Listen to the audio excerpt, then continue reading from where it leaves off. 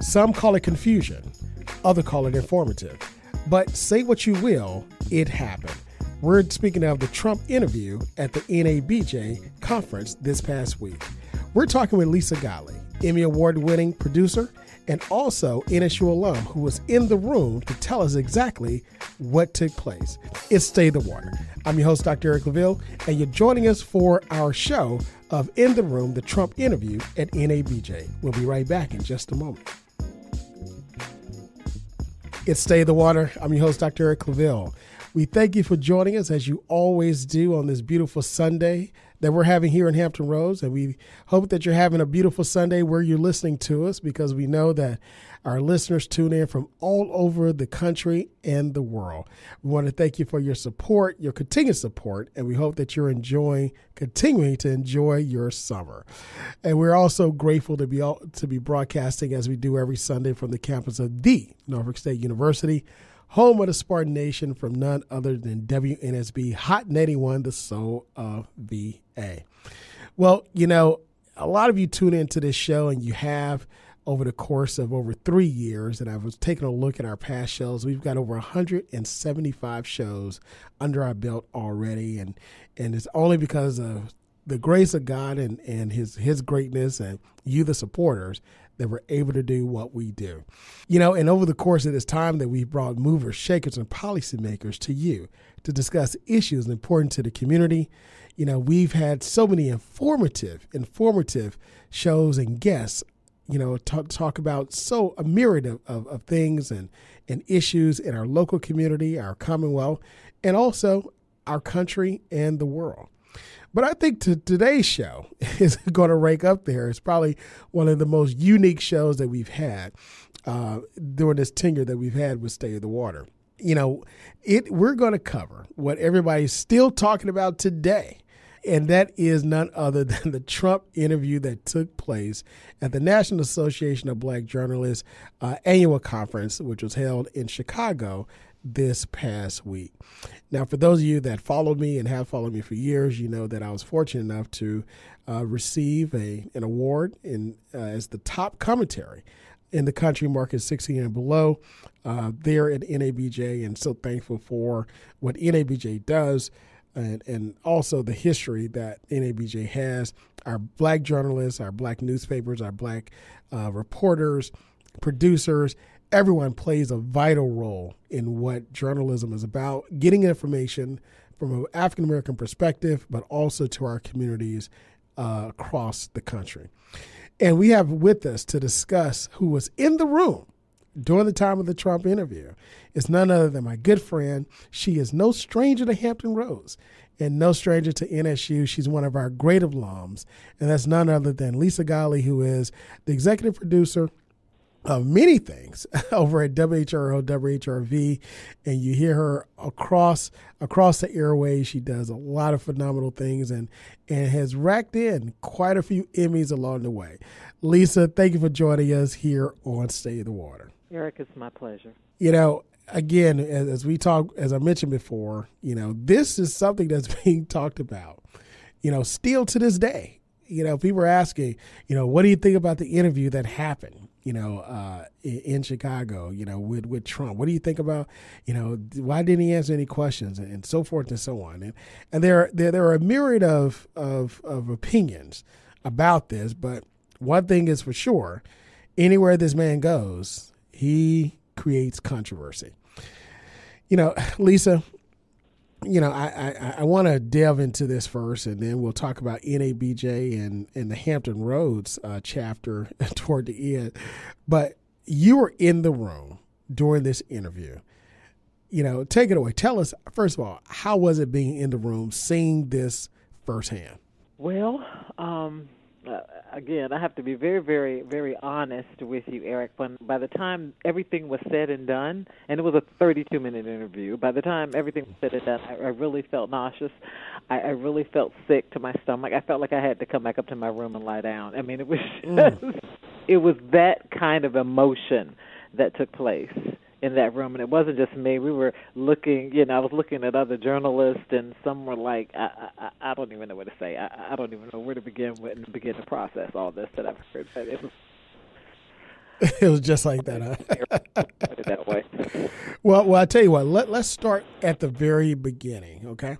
So it was announced that former President Donald Trump and current nominee of the Republican Party for the 2024 presidential election was going to make an appearance for an interview at NABJ.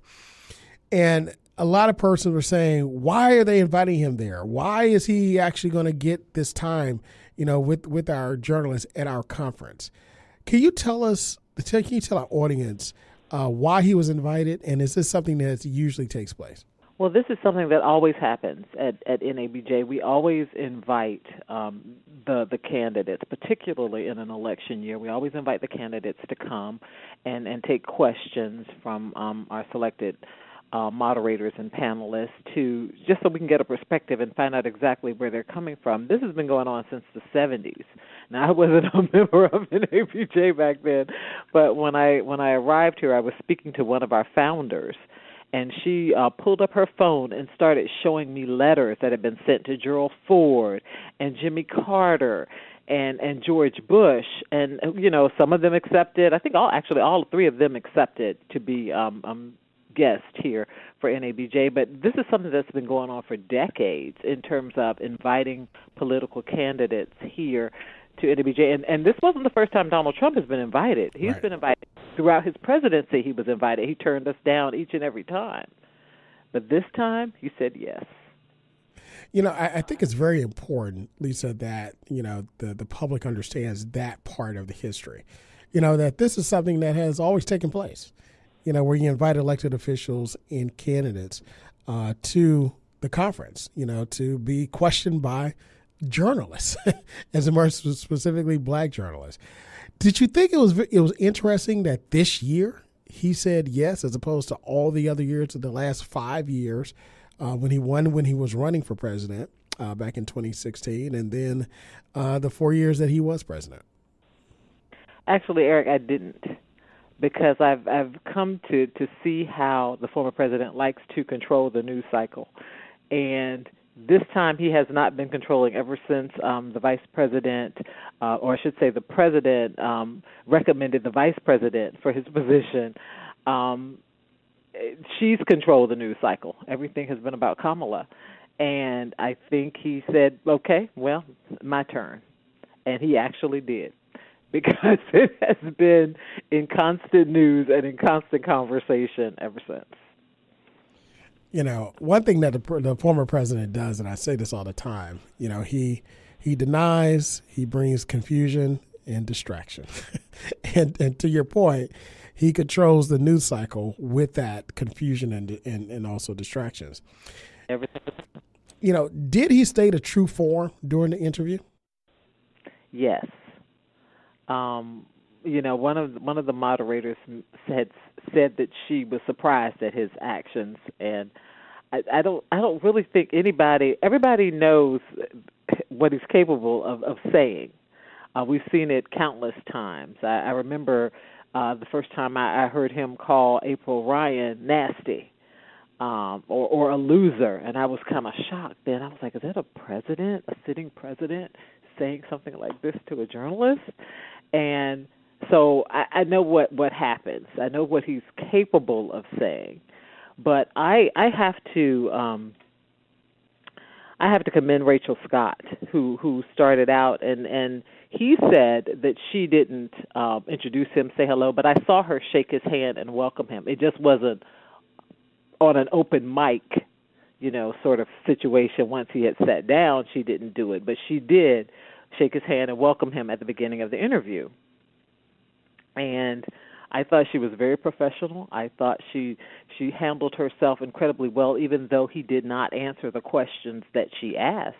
I thought she handled herself incredibly well. She kept addressing him as sir, and he would ask her questions, and she would repeat it. She would answer him, but he tried to take it off track, and she kept bringing it back. So I thought she did an excellent job. Let's get into the interview now. And so you said it was 32 minutes. And for those of you that want to see it, that missed it, you can go to YouTube. Just put in Trump interview NABJ, all right, and you'll pop right up. and you could see it for yourself. You know, when the former president walked out, how was the reception? Was it cheers? Was it boos? I mean, were people like, "Oh Lord, here we go"? You mean at the very beginning? Yes, very beginning. Well, he paused as if he were waiting for a standing ovation or people to cheer, and it wasn't there. There were some people clapping, but but you could tell it was a respectful type clap and not a "yay, he's here" kind of clap. And I think he stopped and he looked around as if to say, "Where are my cheers?" And I thought that was interesting the way he stopped when he first came out and kind of just like, "Well, you guys aren't cheering for me, and I'm here." And again, like we're journalists, we're here to talk to you. Absolutely.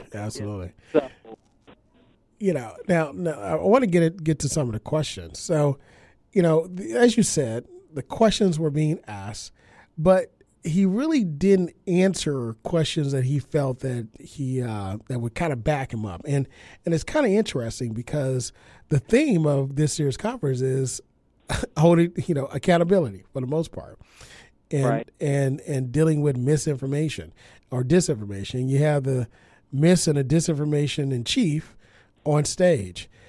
You know, did you get a feeling that he was dodging answering questions? Well, he never likes to look bad under any kind of circumstance, and name calling and skirting is something he's very good at. When it comes to not taking the attention off of what the question was. When Rachel Scott laid out all of the things he had done that had been disrespectful to people of color, talking about, you know, Barack Obama and his birth. I mean, she laid it out, that first question right off the bat. He said it was rude, but she laid it out. She talked about the congresswomen and how he had, you know, spoken to them. I mean, she went down, you know, item by item. And his response was, "Well, you're being rude to me." No, she asked you a question, and let's hear, you know, your response to that. But he never responded to that. He laid on the fact that he was being attacked, that this reporter was being rude to him, and what she was doing was her job. She asked him a question, which he never answered, because she wanted to know, why should black voters vote for you based on your history and how you, in your relationship with black people, how you have addressed them. He later got into money that he's given to HBCUs and other things that he's done for the black community. But at that moment, after that first question, he was more interested in making sure people knew that he did not like what she had said to him. She was being rude to him, and that was that. I mean, he even talked about how the equipment from NABJ wasn't good equipment, and that was what the holdup was, because he was not going to be late for this interview because he's being respectful of our time. And it was interesting to me that he used the word respectful. But, you know, it is what it is. You know, one of the, I felt that when he was backed into the wall, or backed up against the wall, he started then to, instead of dodging questions, he started attacking the person asking the question. As a matter of fact, he called one of the moderators. He told him nasty and rude. What was, you know, and again, you have a man talking to a woman, and of course, you know, Trump talking to a black female. You know, how did that dynamic feel when he was railing at her for being nasty and rude? Well, you know, we all felt it. You know, we all felt it, and it was just like, why she asked you a question. Again, I think Rachel Scott did a phenomenal job. She stayed on point and on task the entire time. And even when there were gasps in the room, when the former president said, you know, that Kamala Harris had become black, she started out Indian and she became black, and there were gasps in the room because most of us who know her history knew she went to an HBCU. She pledged a black sorority. Come on. She said, you know, from the beginning, she identifies as a black woman. Where is this coming from? So, you know. You know, again, I thought it was just one, again, deny, distract, and cause confusion. Yeah. Lisa, after the interview took place, there was a clip circulating with Roland Martin, where he's having a confrontation with someone who used to be on Fox and questioning, he's questioning Roland Martin whether he's a journalist or not, and they're questioning, going back and forth. After the, of course you say you felt nauseous afterwards, but what was the conversation like amongst colleagues in the lobby and afterwards, after the interview? Oh, there were quite a few. I heard everything from I need a drink to I feel like I need to throw up. I heard I've heard a little bit of everything afterward. In terms of the conversations, we still had, and it seemed to come a lot more from the younger journalists who felt like he just never should have been invited in the first place. And then, the older, I heard a couple of the older, or I should say veteran journalists saying, well, this was a lose-lose situation for NABJ because, this is, we're divided now because, younger journalists versus veteran journalists feeling this is a good idea, it's not a good idea. Where are we going with this? How will NABJ be portrayed in the news? Will we come across looking, how will this be? What will this, end up looking like? So those were those kinds of conversations, and they went on throughout the day. They just went on throughout the day, just different conversations from different people about what this was going to bring. Lisa, of course, this candidate is controversial, will continue to be controversial, and him actually appearing there in NABJ will be controversial from now until. But from your perspective, was it important for the former president, now nominee of the Republican Party for president, to be there? I think so. I think so because it gave us an opportunity that we would probably never have to ask him questions. Now, did he answer them? Most of them, no. But it was an opportunity for us to sit down with him and ask him questions, pressing questions. I was kind of disappointed that we didn't get to the 2025 plan to talk about that, but I don't know that he would have answered that, but we'll never know because we ran out of time. But it was an opportunity, and I feel like we should always take advantage of those opportunities when we have a chance to sit down and talk to leaders, particularly in politics, about their decision making, about their plans, how it will affect different areas, different groups, particularly the Black community. Where are you going with this? Why did you do this? Can we talk to you about your past? How will that impact your future decisions? I think having those opportunities is key as a journalist, but that's my personal opinion. Well, listen, your opinion matters quite a bit, especially here, in the Hampton Roads area, where you are truly, truly a living legend amongst us and a proud Spartan as well. It's Stay the Water. I'm your host, Dr. Eric Claville. You're joining us, as you always do, on a Sunday as we discuss In the Room. We're talking with Lisa Godley, Emmy Award-winning producer and NSU alum, as she sat in the room at the NABJ conference in Chicago this past week during the Trump interview. She's giving perspectives by being in the room and hearing and seeing it live, but also being an award-winning journalist and the value of the interview itself. Lisa, if you could look at one moment in the interview, what would probably be the best question you thought was asked and exchanged between the nominee and the moderators? You talking about the best exchange? Well, right, the best exchange that you saw. There were so many questions and follow-up questions that weren't answered. The best exchange, I don't know. I was taking notes, so I'm trying to kind of think back on some of the things. I had a problem when the question about whether the vice president was a DEI hire. Yes. And he asked, what was the definition? What does that mean? He was like, explain DEI. And I'm like, come on now, seriously? Exactly. So he repeatedly asked, and Rachel Scott said, sir, I've already answered that. But he repeatedly kept asking. You could tell he did not want to answer that question. So I don't know, and the young people are saying, or the younger journalists are saying, we knew we weren't going to get anything. I don't know why we wasted our time, but I felt like just the opportunity to ask, it was important to take advantage of it. So I actually, when he talked about the vice president, the vice presidency after having made his appointment, and he said, that was the choice of a vice president makes no difference. My mouth did drop open, especially since it had just been, a couple of weeks since somebody had attempted to take his life. Right. The response was the choice of a vice president makes no difference. I was like, huh? Really? Okay. Lisa, one of the conversations that we've been a part of in talking with colleagues is that we noticed the dynamics on stage, and we noticed that there were no men moderators. Do you think it would have made it? Person that said that to me.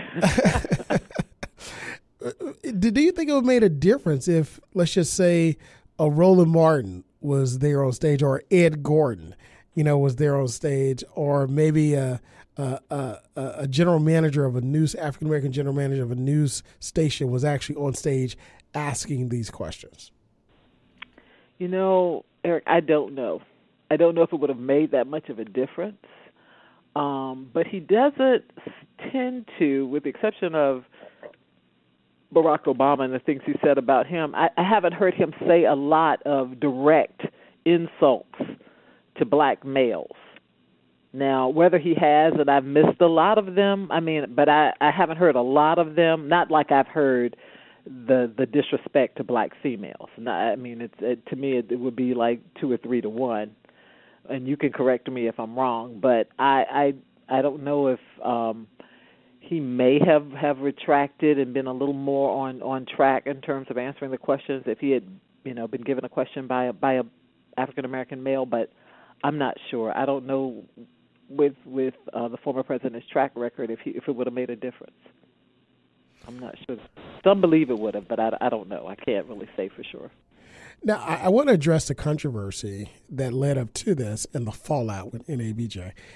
As a matter of fact, when it was announced that the former president would be a guest there was a tweet out where one of the co-chairs for the conference actually resigned, from the conference because of it. In addition to that, there were also others that showed discontent for the entire decision. Can you tell us what was the fallout from it? Was this something that was well conceived, or is this something that now there's conversation about how to go about this in the future?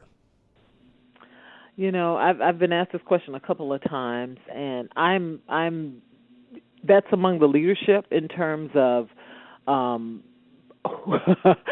the moderators are and who gets the invitation. But like I said earlier in the beginning of our interview, we've always invited the political candidates. But the younger journalists aren't convinced that that's the way it needs to be, particularly when it's a candidate that has been just so disrespectful and so uncaring and so unconcerned about issues impacting the black community. Donald Trump says he's the best thing to happen to the black community since Abraham Lincoln. There are a lot of people in that room that did not agree with that. So, it goes back and forth, and I hate to see the division in the organization. We are the largest organization of African American or journalists of color, I should say, in the world, and I hate to see any kind of division. I'm hoping that we can move forward, and we can have conversations, and we can talk about this amongst each other and try to figure out our best ways to move forward with this and how we will handle situations like this in the future, because there are some definite opinions on how it should have been handled and how it should be handled in the future. So we'll have to see where that goes. Absolutely. Now, I want to segue to NABJ. The National Association of Black Journalists is the largest organization of African American journalists, whether it be television, newspaper, you name it. podcasters, bloggers, and the like. And it's an annual conference that takes place, but it's more than just that. Tell us a little bit about the history of NABJ, why it's important, and our Hampton Roads chapter of NABJ that you serve as president of. Well, the history goes back to how we were being treated in newsrooms years and years ago, and having a support base, a group of people that could gather together, that could talk about the things that they were going through, and talk about how we can bring more people who look like us into the industry, and what's needed to be done to get people who look like us in managerial positions in terms of the news making. I don't think a lot of people understand the importance of having a diverse newsroom when it comes to reporting issues and what a difference it makes. I'm going to give you a quick example. When I was a reporter at Channel 3 and Barbara Ham-Lee was the news director, there was an issue of, all the descriptions we would get from police about say, for example, a robbery suspect, and it would say African-American male, 6 feet tall, blue jeans, white T-shirt, tennis shoes. And you walk outside and you see 15 people that look like that. So it's like, okay. So the decision was made, and Barbara made that decision. We're not going to send out these descriptions anymore unless they're a little more, distinctive. Does the person have a tattoo? Do they have braids? Do they, you're going to have to give us more than a black male, 6 feet tall, blue jeans, a T-shirt, and tennis shoes. It's just, you got to do better than that. And those kinds of decisions come when you have people of color in charge and they're seeing, why are we doing this like this? This isn't right. It doesn't make sense. Let's move forward and let's try to do better. And it's an important thing. And NABJ has been critical throughout time in terms of training younger people to do better, training middle management individuals to get to a point where they can take top jobs and do better and change what the look of a newsroom looks like, and make sure that there are people representing, the different diverse areas of a community. So it has been, it's been the lifeblood of black journalists for such a long time, and it's such an important organization. And tell us about the Hampton Roads chapter of NABJ and the work that you guys are doing in the last few moments here.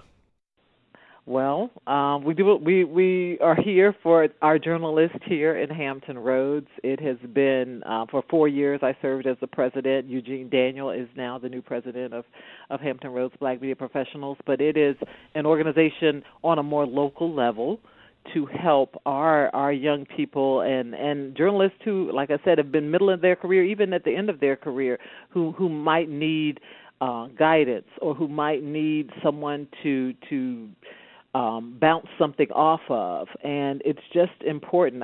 When I come back and we start again in September, I'm going to be the superintendent of the Journalism Academy, which is an arm of Hampton Roads Black Media Professionals. And there we work with middle school students, high school students, college students who are interested in media, and they get exposed to veteran journalists who can talk to them about what's going on and can critique little projects and assignments that they work on, so by the time they get to a point where they're ready for their first job, they know exactly what they're doing.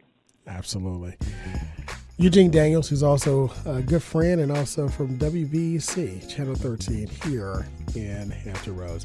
Lisa, as always, it is phenomenal to talk with you, my good friend, my sister. And we're also so proud of you as an NSU alum and the great things that you're doing and all the Emmys that you're winning. Continue to win on. You're going to have to build a separate room for that trophy case. Thank you so much. Thank you so much for joining us, as you always do, on this Sunday, as we talked about in the room, the Trump interview at NABJ. Until next time, be good, be great, God bless, and we'll see you next week. Hi, I'm Carrie Washington, and you're listening to State of the Water with award-winning host Dr. Eric Clavel.